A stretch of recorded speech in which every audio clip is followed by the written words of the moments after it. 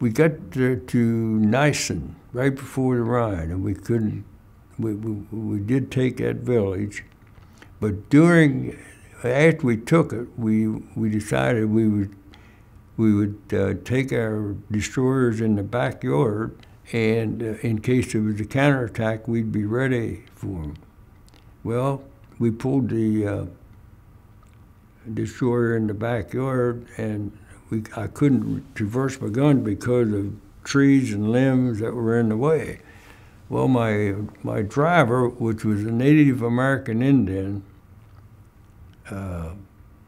his name was Haskey, and he jumped out on his own, and was cutting those down for me so I could do that. And we got a terrific barrage of mortar shells, and one shell hit 6 feet in front of him, and of course it exploded, and a piece of shrapnel went through his steel helmet and come out the back. Well, you know what happened to him. Of course, my commander and I went out immediately, jumped out, and had tried to help him, but we couldn't. You are about to embark upon the Great Crusade. To meet this mounting aggression. And make no mistake about it, good will prevail. I was one of 13 children in the family. 7 girls and 6 boys. And in the Great Depression.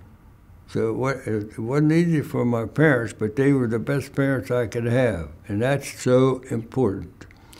My father worked at a brickyard nearby, and he didn't have a car, and he walked to work, and he raised a couple of hogs every year and butchered them every fall, and we had plenty to eat, and even in the Depression years, and we had a great garden, and my mother was a wonderful canning lady, and she had great food all the time. I never went hungry, and I was very impressed with the way they trained us. They took me to my church when I was 1 year old and put me on what they called the cradle roll, and I have a picture of it. And 1 year old, they introduced me to grew up with being a believer in the Christian faith, and I feel like the Spirit of God was with me my whole life. And here I am in 100. So and then I got through the 2nd year of high school, and I saw where President Roosevelt created the Civil Conservation Corps, CCC camp. And I got all the information about that, and I thought, well, maybe I should join that and help my parents, with money needed to raise that family. So it was $30 a month, and I could give them $25, and I kept $5, and that's what I did.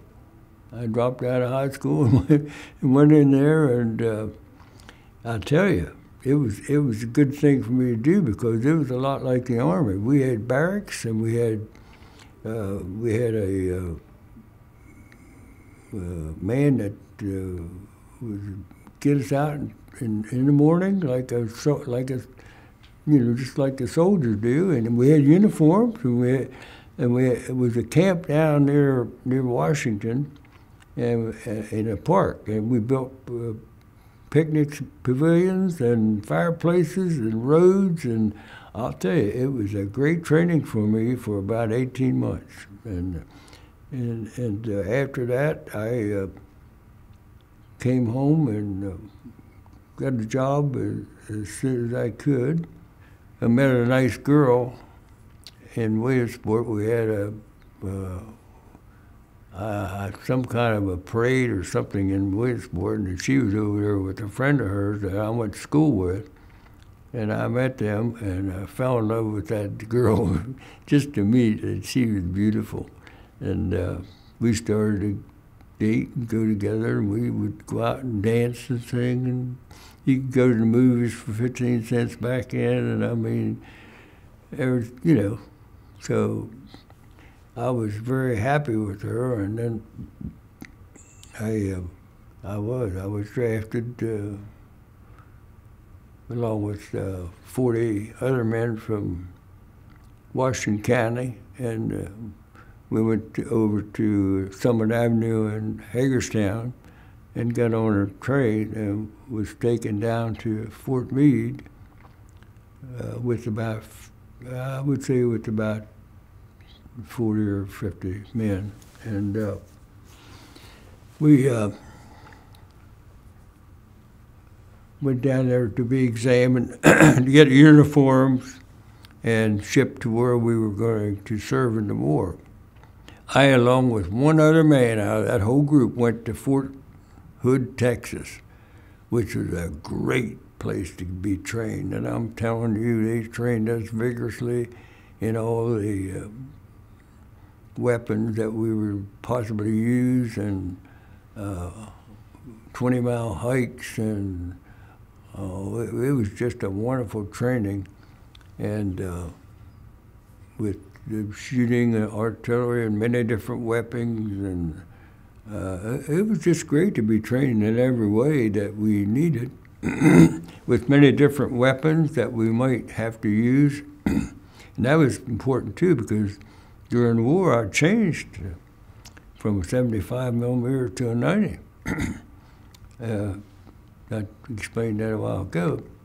So it was nice to know how to step over in that other weapon vehicle and able to do your job. So that's how we got into the war. And then I was, after going through the training there, we went to Camp Campbell, Kentucky, and then we went on maneuvers in Tennessee with M10s. That was another tank-like destroyer with an open top turret rather than a hatch. It was much easier to select out your target and everything, but it was also dangerous too, because shrapnel could come in there if the shells hit above you. So I had a piece of shrapnel come in the tank and hit my helmet, but it was well spent, so it didn't injure me. So I still have that piece of shrapnel that hit my helmet, steel helmet. So anyway, we went, after the maneuvers, we went to New York City to be shipped overseas. And we got on an English ship called the Scythia. And I was able to get out on the stern of that ship and wave goodbye to America. The next short days after that, we get on, formed a long column of ships. And as far as you could see to the horizon, there were ships. Yeah, but we were guarded on both sides by destroyers with depth charges that they could use if they had to, and they used them once in a while to keep the subs away from the German subs from sinking us. So we got over there safe, and every ship went to their zone that they were traveling to, and ours was we went to England, and then we went to France. And we couldn't, we wanted to go into a place there right after the invasion, but we couldn't get, the ship couldn't get in there because of sunken ships. So we had to go down over the ship on a rope ladder to get into a smaller ship to go in to get our fighting equipment, which we did. And were ordered to go to Holland to fight in the Market Garden battle, and we got our equipment and went up there. And our equipment was a half track with a towed mount of 75 millimeter on the back of it.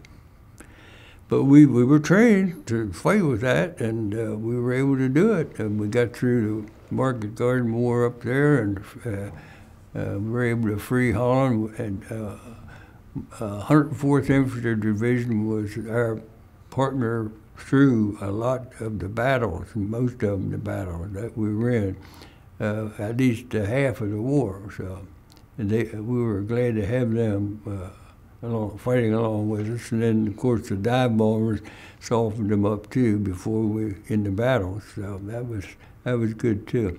But it was still war, you know, and we lost men, and it was hard for me to forget that. And it was such a time in the war that we would ask the Germans to give up, and we'd drop pamphlets out of the airplanes.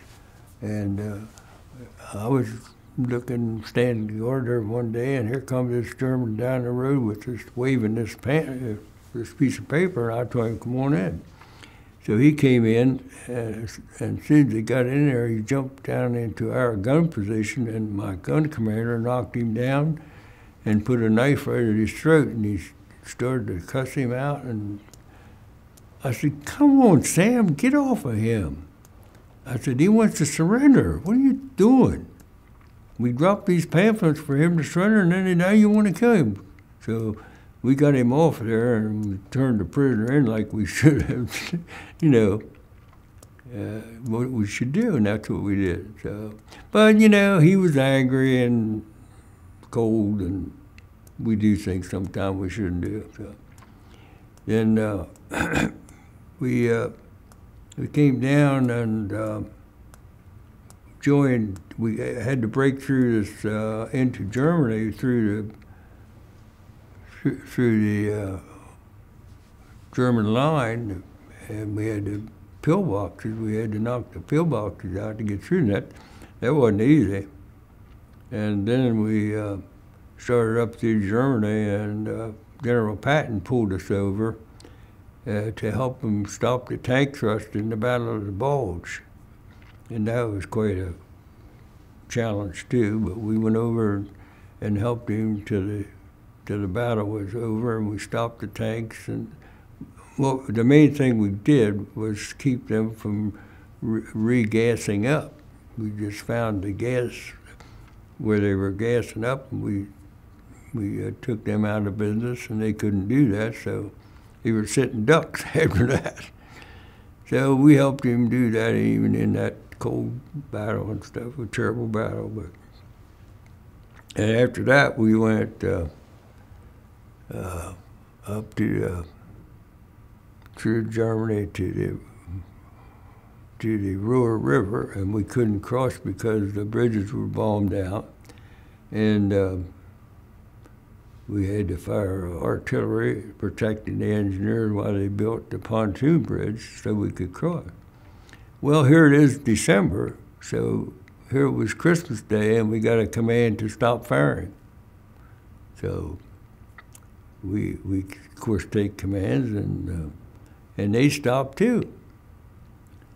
So we were looking over cards that we got from home and enjoying the quietness and stopping the fighting for a while. And here the Germans across the river started to play Christmas carols. And well, they kept playing them, and they kept playing songs that we knew, and we sang with them. Of course, individually and privately, but it was a special deal for me to think about singing Christmas carols with the enemy, you know. And that's the problem with, you know, with Hitler. He thought everyone had to live like him, and no one else in the world amounted to anything, and that's the wrong way to live, you know. So my Christian way of life is to love everyone, and I didn't hate the Germans. I felt sorry for them because they had to do what he said, regardless of how they felt, you know. So we was there firing our guns, artillery, and it finally got to.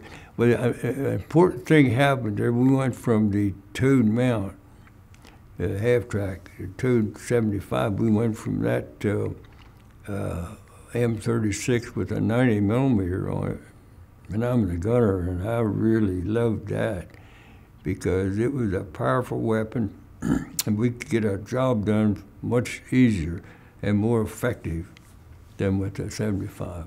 Well, I sat on the right, facing from the rear to the front. I sat at the right hand of the gun, and I had I got my target, and I fired it, pulled the trigger, and then I had an assistant gunner, and he loaded the gun for me. So I had nothing to do but, well, I mean, the commander selected the targets a lot of times too, you know, and told me where the target went, what they wanted to knock out, and I was able to sign it up on with the crosshairs on it and knock it out. Try to knock it out anyway. Now a Tiger tank is very tough to knock out because it weighed 72 tons, and I didn't know this, but I realized that when we took a lot of trips to celebrate the war, I found out a lot of things about it, how much it weighed, how thick the armor was. It was slanted, and no wonder we couldn't knock it out. But what we did, we knocked the tracks off of it and paralyzed it, and then we could go around to the back and knock it out from the rear. But they had a swivel 88 on there too, so you had to be careful or you get knocked out too before you got to knock them out. So, but we were well trained in the United States to fight the war. We got to Gulsen right before the Rhine, and we couldn't. We did take that village, but after we took it, we decided we would take our destroyers in the backyard of this town, and in case there was a counterattack, we'd be ready for them. Well, we pulled the destroyer in the backyard, and I couldn't traverse my gun because of trees and limbs that were in the way. Well, my driver, which was a Native American Indian, his name was Haskey, and he jumped out on his own, and it was cutting those down for me so I could do that. And we got a terrific barrage of mortar shells, and one shell hit 6 feet in front of him, and of course it exploded, and a piece of shrapnel went through his steel helmet and come out the back. Well, you know what happened to him. Of course, my commander and I went out immediately, jumped out, and had tried to help him, but we couldn't save him. So we took him back in the building, and that he lost his life right there trying to do what he could do for us. And his name was Albert Haskey. So that's sometimes after the war, for a long time, you can start talking about some things like I'm doing now, and you can do it without breaking down. But for many years, I couldn't talk about it. I'd think about losing them guys and things. So we crossed the Rhine as soon as possible on the pontoon bridge and went up through that area toward the Rhine, from between the Ruhr River and the Rhine. I think was some toughest fighting, I'll tell you. We were pinned down one day, and my platoon leader come over, Lieutenant Rubino, and he said, "Jack, I want you to put a shell in that church window 500 yards out there." And he said, "Put an HE shell in there." He said, "I think they were guiding the attack on us, and we couldn't, they were shelling us, and we couldn't move." So I put a shell right in there. A HE shell went right in the window and exploded when it got inside. And from then on, we could move. Evidently, he was right. So I was just doing my duty. And so then we got to the Rhine River after we got through there, and we couldn't cross because the bridges were bombed out there too. So then we got orders to go to southern France and drive through southern France.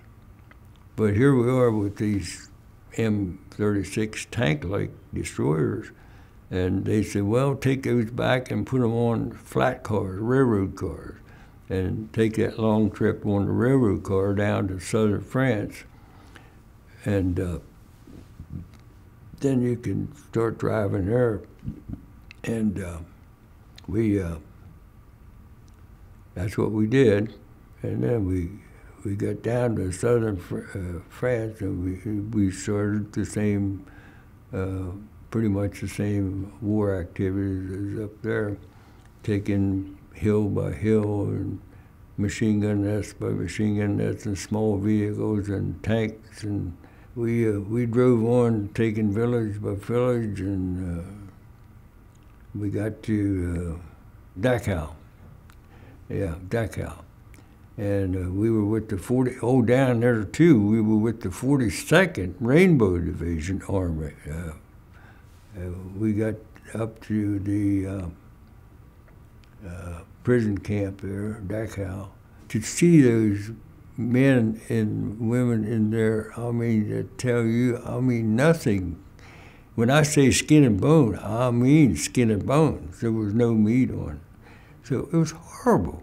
And that's what they did, you know, and they just starved them and put them in gas chambers, and oh, it was terrible. So that was the worst part. And like I said, I think it was near the end of the war, and some of the German soldiers just about thought, well, it was near the end, and they was a little bit easier to capture than they were before. So it was still tough because, as terrible looking as the camps were to start with, and then you had to capture the German soldier or kill them, one or two, whatever they decided they wanted to do.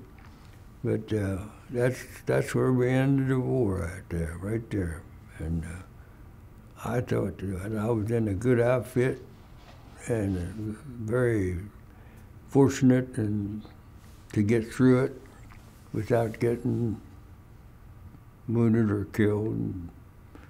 Even though I lost a lot of buddies, and that's hard to forget. And it took me a long while to get over that before I could speak to people after the war, which I can do now, but I couldn't for a long time because of feeling sorry for the guys I lost,